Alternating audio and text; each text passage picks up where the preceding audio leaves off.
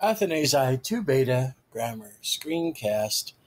In this, we're going to be looking at the vocative address phrase, the imperative, the infinitive, and add a couple phrases.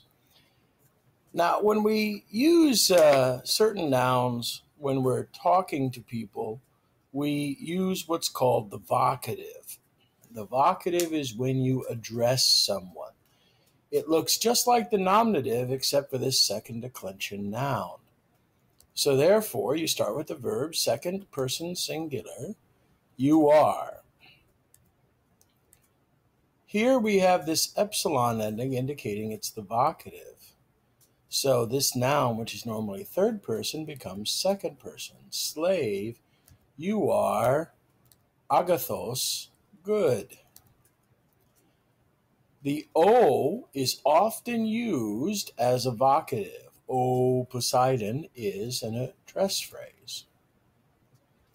Let's talk about the imperative. When you give a command in Greek, it's a shortened version. So therefore, tima, timate, luete, poie. Why is it poie? Why is that imperative?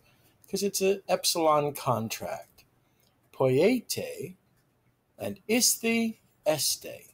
Farmer, come to the house. O aturge, notice vocative. Bine, come to the house. Farmers come to the house, you're talking second plural, banete. So in the indicative, we have tense. The farmer loves the house. But in the imperative, you have a shortened version, second singular, walk. There is no tense. It's a volative mood. O slave, come. Ace plus accusative is the same as in plus accusative in Latin. Into the house. A goal phrase.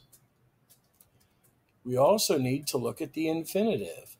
The infinitive is ein, luein.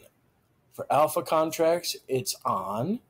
Epsilon contracts, it's ein, and the infinitive of eini is to be, eini. Now notice, infinitive is simply, it doesn't have a person number. That's why it's infinitive. It's translated as to. So the farmer wants to walk to the house. You can't use the infinitive directly. It has to be subordinate another verb. The farmer wants to walk toward the house. Day is often used as a irregular, impersonal verb. It is necessary to walk, infinitive, the plus the genitive through phrase, through the road. Now notice, these brackets tells you this is another clause. Through the road goes with badidsein instead of day. The proper translation of eini, the infinitive, is to be. Well, that's everything we need to know for that grammar screencast. Make sure you have your highlights, your notes, and a question for your IQity question. Until I see you in class tomorrow, aloha.